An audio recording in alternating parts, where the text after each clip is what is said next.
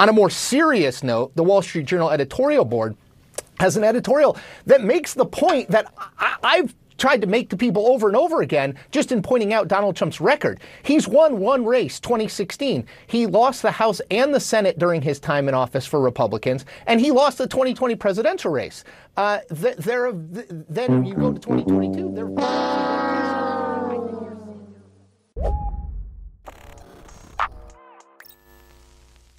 Listen, folks, political predictions are something that I usually don't like to engage in because, one, there's a lot that goes into it. There's a lot that could determine the outcome of particular elections, and it's difficult to gauge where the American people are at, and I'm not very good at making predictions. I come out and I say that, and I think that part of it is ego. A lot of people want to make predictions because if you get it right, then you get to brag about how you were right, when, I mean, it's a 50-50 chance that you get it right a lot of times, right? Nobody really knows.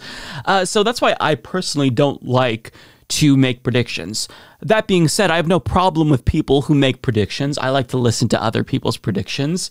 I think that Kyle Kalinske, for example, has a pretty good track record at making good predictions, so I always am, interested in what he has to say. But here's the thing overall about predictions. If you make a prediction and you get it wrong, you've got to admit that you got your prediction wrong, especially if you are a paid analyst whose job is to make predictions for a living, seemingly. But that's not what one very popular analyst decided to do.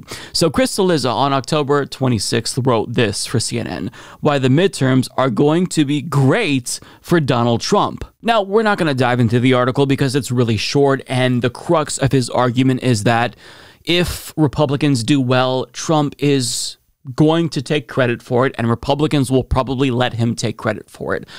There's no data here whatsoever. He's just basing this off of polls, which is fine, but notice the certainty with that title. Republicans will do well, and that's going to be great for Donald Trump.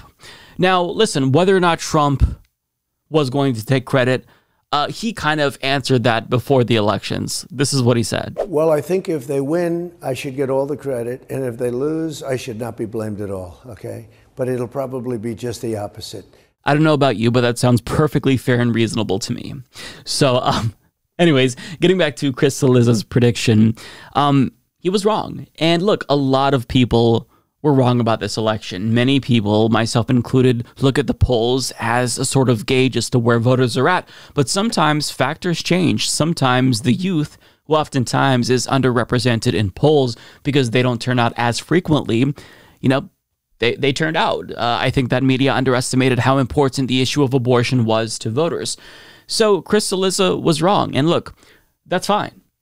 We all get things wrong sometimes. As an analyst who's paid to do political analysis for a living, you would expect him to maybe be at least a little bit more savvy. You'd expect him to make arguments based on data, but it's fine. We all get things wrong. The problem is that he's going to claim that he didn't get it wrong, essentially, and say, oh, no, I predicted that things would go this way and Trump would be the biggest loser.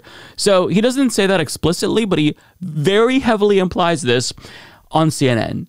President Trump, former President Trump, may be feeling heat a little bit after Republicans appear to have underdelivered. That, of course, is not how he's spinning it. Important to note. Conservative media also has a pretty interesting take on these results. Yeah.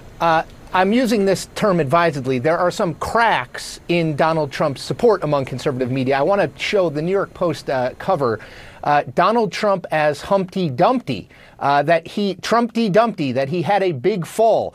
This is the New York Post being the New York Post. I mean, let's not say this is the entire conservative movement, but it is worth noting that on the day after the election, they had a headline about Ron DeSantis and how strong he was. On the second day after the election, they have a headline about Donald Trump and maybe him losing his grip on the Republican Party. On a more serious note, the Wall Street Journal editorial board has an editorial that makes the point that I've tried to make to people over and over again, just in pointing out Donald Trump's record. He's won one race, 2016. He lost the House and the Senate during his time in office for Republicans, and he lost the 2020 presidential race.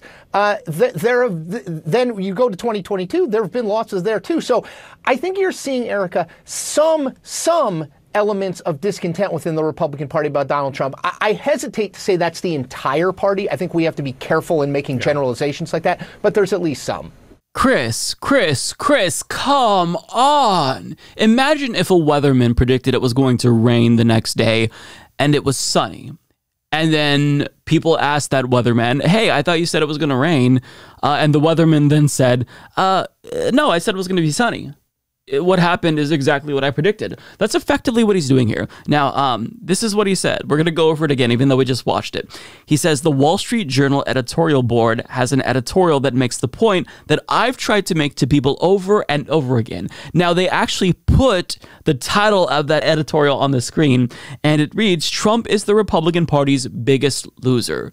So, on October 26th, he predicted that the midterm elections will be great for Trump. And now he's saying, look, I've said over and over again that Trump is the Republican Party's biggest loser. Let's put both of those editorials on the screen, the one from the Wall Street Journal and the one from Chris Cillizza. Do these look in any way the same? I mean, I get that one is after the election, to be fair, but what they're saying is not what Chris Cillizza predicted. And he's just pretending like he didn't just take a massive L when it comes to what he predicted as, again, a paid analyst for CNN, a major cable news network.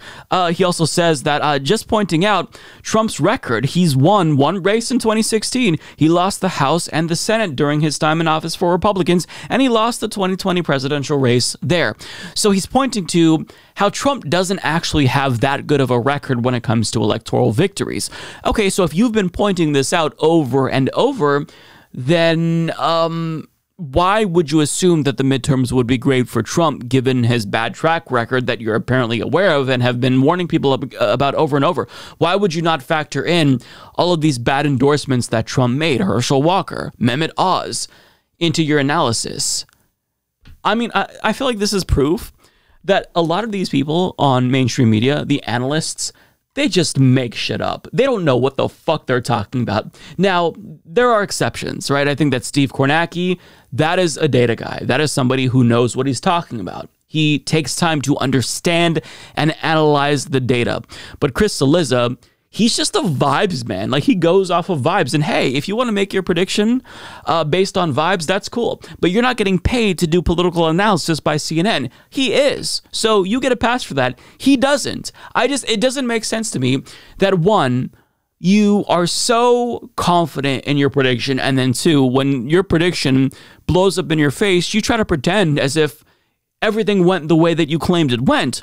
You can't do that. Like, I'm sorry, like, this story's not very substantive, but you can't do that. And things like this is why people don't trust the media, because you are just lying to us. You're lying to everyone. For what? Credibility? You can admit that you got it wrong. You don't have to pretend, Chris, that you've been telling people that, you know, Trump would be a big loser. We saw the op-ed. It's just, it feels like gaslighting almost. What is happening here? And look, Chris Cillizza is one of the most insufferable people in all of media. It doesn't matter, right, left, center, any media you can find, he's one of the most insufferable individuals. But if you have an insufferable personality, if you try to create videos that are comparable to, like, clickbait YouTube titles, where you're soy-facing in the thumbnail and stuff like that, you can appear less smarmy and more relatable if you're just honest and you say, look, I got that one wrong. It seems like the polls were wrong. Here's my analysis about why I got this wrong, why perhaps, you know, the polls didn't necessarily reflect the outcome of the elections and Republican didn't do as well as the polls predicted. Like, you can do that and supplement your L with substantive commentary, but he's just pretending as if he got it right. I don't get it.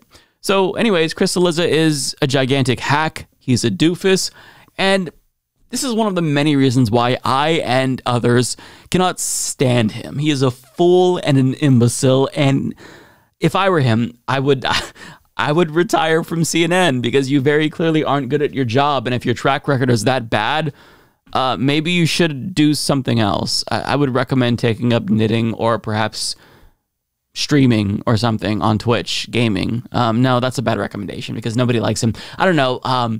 Just don't do this. That's the main takeaway. Quit your job, Chris. For the love of God, quit, please, because you're not good at it. When you acting like a beta.